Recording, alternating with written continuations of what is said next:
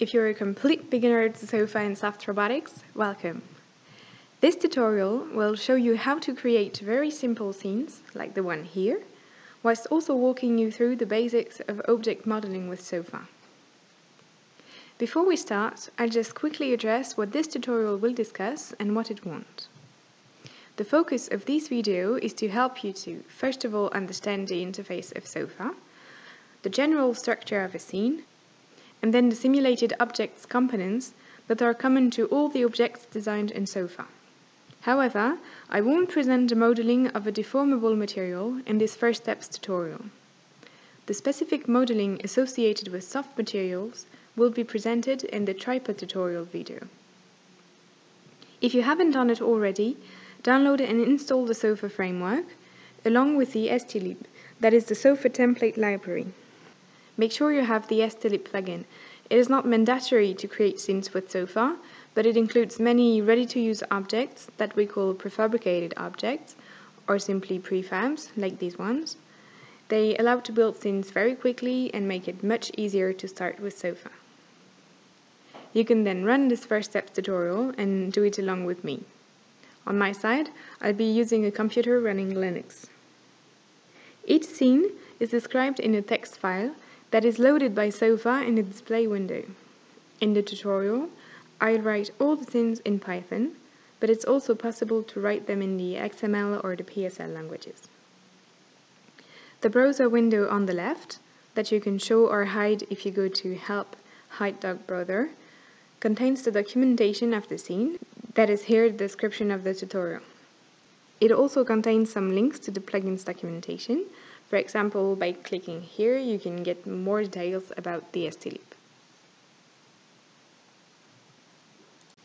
Let's start by setting up a simple scene.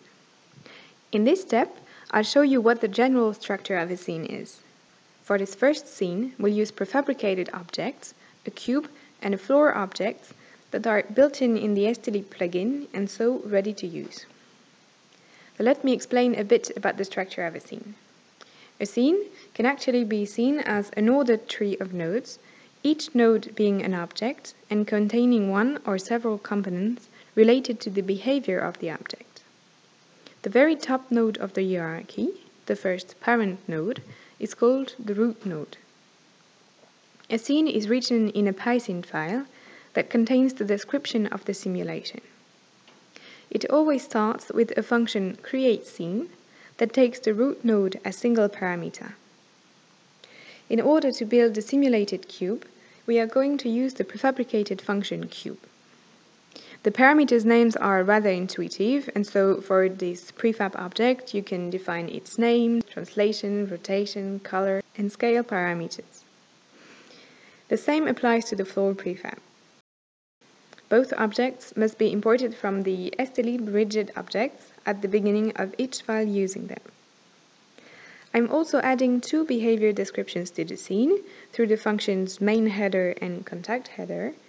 The main_header function defines gravity as the main force exercised on the object. When placed in the root node, the gravity force automatically applies to all the nodes attached to it. The contact_header function states how a contact between the objects is handled.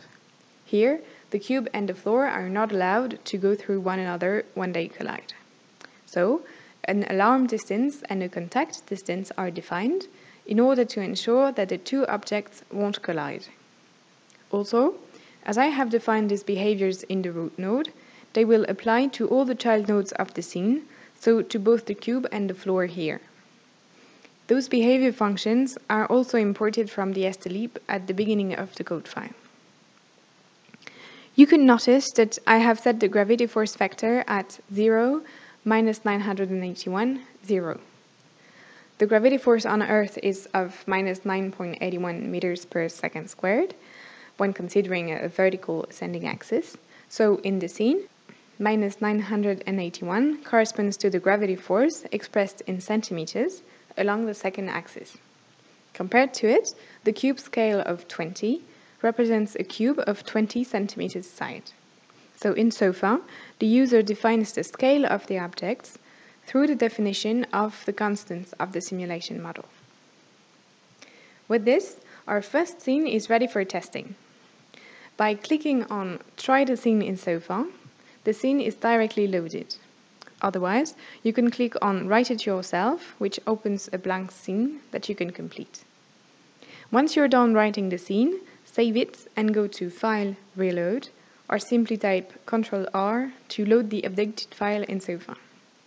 This has to be done at each code change.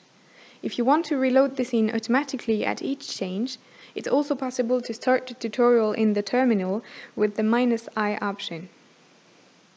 Once a scene is loaded, click on the Animate button to run the simulation. So the cube falls until it's at a close distance to the floor and stops moving. This corresponds well to the real experiment of a cube falling under gravity, stopped by a floor. So if you want to reorient the viewpoint of the scene, you just need to click left and drag the mouse pointer. You can also scroll the mouse wheel to zoom in and out. Now there are two ways to modify the scene a bit. First, you can directly modify the code. For that, right-click anywhere in the graph panel and then Open File in Editor. This opens the code file. For example, if I want to change the cube color to blue, I can add the color parameter with the value 001. I save the changes and reload the scene, and now the cube is blue. Speaking of colors, you can see the 3D axis here that shows the vectors of the three directions in space, each of them in a specific color. Well, this helps to remember in what order to write the components of a vector. You know the red, green, blue color model? Well, the values are given in the same order. The one for the red axis first, then the green axis, and finally the blue one. Let's say that now we want to move the cube away from over the floor, so it can fall endlessly. We'll use the second technique to modify a scene to do that. In the graph panel, expand the cube menu and double-click on Mechanical Object mState. The mechanical object stores the properties of the object, including its orientation in space. In the window that appears, go to the Transformation tab. The line Translation allows you to translate the cube. So 100 centimeters in the x directions, so the red vector, should do the trick. Now update and animate the scene, and you can see that the cube misses the floor now. Modifying the scene with this second technique doesn't change the code though. The changes are only saved until you close the scene. That's it for step 1. And now I'll explain more in details how the prefab objects are built, so that you can then build your own.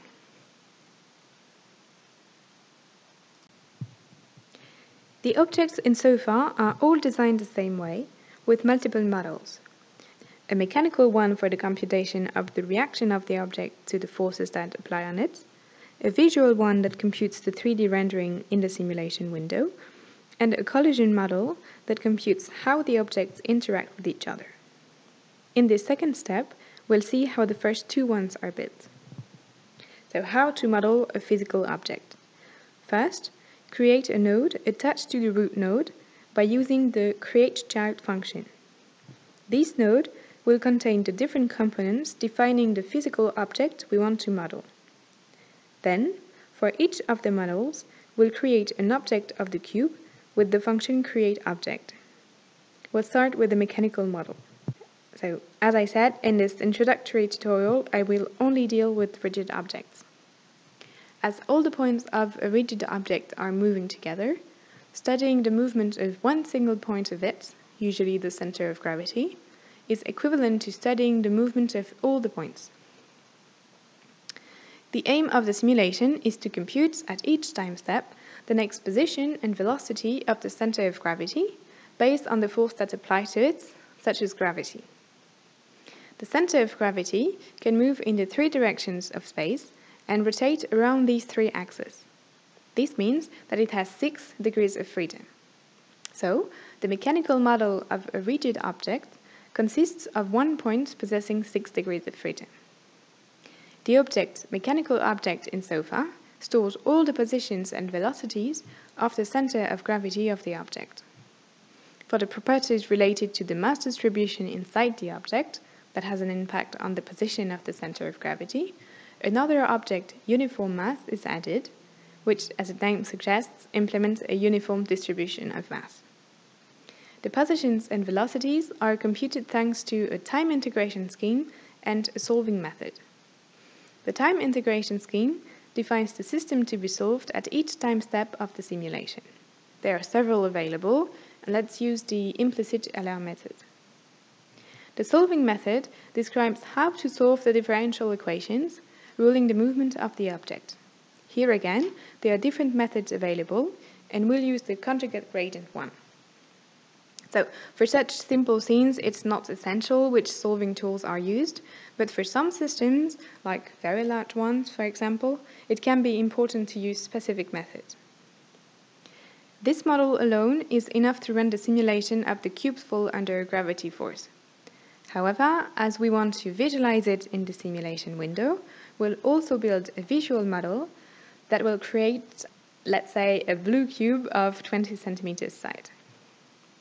The visual model is defined in a new node, and the visual object is modeled with graphic vectors. The surface of the object is discretized, that is, divided into small surface elements connected together by points. The set of points resulting from the discretization and their connections to each other is called the mesh. So this is the mesh used for the visual model of the cube. The outer surface of the cube has been split into triangular elements. This mesh is described in a mesh file, the smcube27.rbt file. In order to use it, we create an object visual that plots the graphic model with the OpenGL. Finally, we want that when the change in position is computed for the mechanical object, the visual model is also moving accordingly. For that, we build a correspondence between the two models in the form of a mapping tool called rigid mapping. Now the two models for the cube are ready. So for a more interesting scene, I'm also adding the floor prefab that I already used in the first scene. So I run this scene and I animate it, and the cube falls endlessly under the gravity force. You can see it even went through the floor as if it were a ghost. But the reason for that is that we never stated how the objects should interact with each other. And for that, we will need a third model that is handling collision. This step focuses on the implementation of a collision model for the cube, so that it doesn't go through the floor anymore. For that, we create a child node of the cube that I call cube collision model. There are different objects to implement in order to describe the collision model. The collision occurs when the outer surfaces of different objects come in contact. This means that we need to describe the surface of the cube object, or to be more exact, we are going to describe the elements composing the surface in our discretized model. We use the same mesh as for the visual model that we load thanks to a mesh loader. The surface, decomposed into triangular elements, also shows line elements and points. Just as for the mechanical model, the positions and velocities of all the surface elements at each time step are stored in a mechanical object. When a collision occurs, the object is submitted to additional constraints. The behavior of the cube in such a situation is described in an object that we are going to add in the mechanical model of the cube. Finally, in order to build a correspondence between this model and the mechanical one, we also add a mapping. With this, we have defined the collision model of the cube. The same model is implemented by default in the prefabs, so the floor here already has its collision model. In order for the collisions to be detected, it's necessary to describe what a collision is, that is, at which distance from one another we consider that the objects collide, and how the collisions are handled when they occur.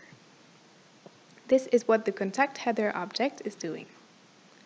As the collision detection and handling rules apply for all the objects in the scene, it's placed in the root node. I define that potential collisions are looked for within an alarm distance radius from the object, and if a collision situation is detected, the collision model computes the behavior of the objects, which are stopped at a contact distance from each other. So I run the scene, And now you can see that the cube is stopped at a small distance from the floor. By zooming in, you can observe the small gap between the cube and the floor that corresponds to the contact distance. So it can seem weird to set a non-zero value for the contact distance, but remember that in a simulation, both space and time are discretized and not continuous. So if the objects move rather quickly towards each other, and if the alarm and contact distances are too small, there is a risk that from an instant to the next one that is computed, the objects have already entered collision. In such a case, the collision wouldn't be computed correctly. So if you've got this far with me, you now have three representations of the same cube object: a mechanical one, a visual one, and a collision model representation. This multimodal representation is characteristic of SOFA, along with the mapping functions to build correspondence between the representations. In the View panel, you can switch between the representations that you want to display.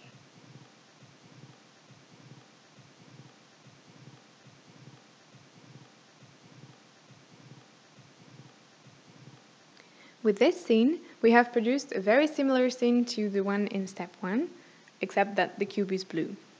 The only drastic difference is the length of the code. So you can see just how interesting the prefab objects are. They allow to save a lot of time and make lighter codes.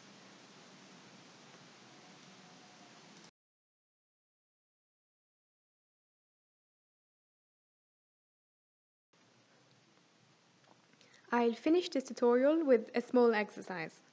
Now that you know how a scene is built and how an object is implemented, I propose you to build rapidly this scene. And let's see how short the code can be with the help of prefabs. You already know about these lines, so I won't comment about them and I'll go directly to the objects. First, I define the floors, the former yellow one and also a smaller green one that I put over the first one.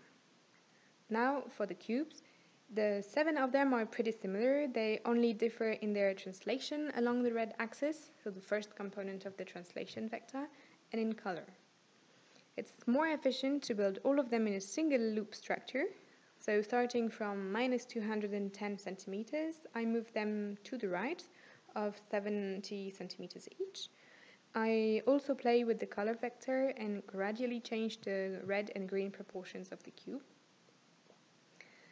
For the collision model, I rely on the prefab function contact header and on the built-in model in each object to handle it automatically. So let's now try the scene. All the collision situations seem to be handled properly, so the parameters for the alarm and contact distance seem to be adapted to the scene. That's it for this first steps tutorial. I know we haven't done anything on soft object modeling yet, but it's necessary to introduce the general modeling method using SOFA first. It's very similar with soft objects, but just a bit more complex as we also have to compute how the objects deform through constraints. So I encourage you to pursue with the next tutorial about our tripod soft robot.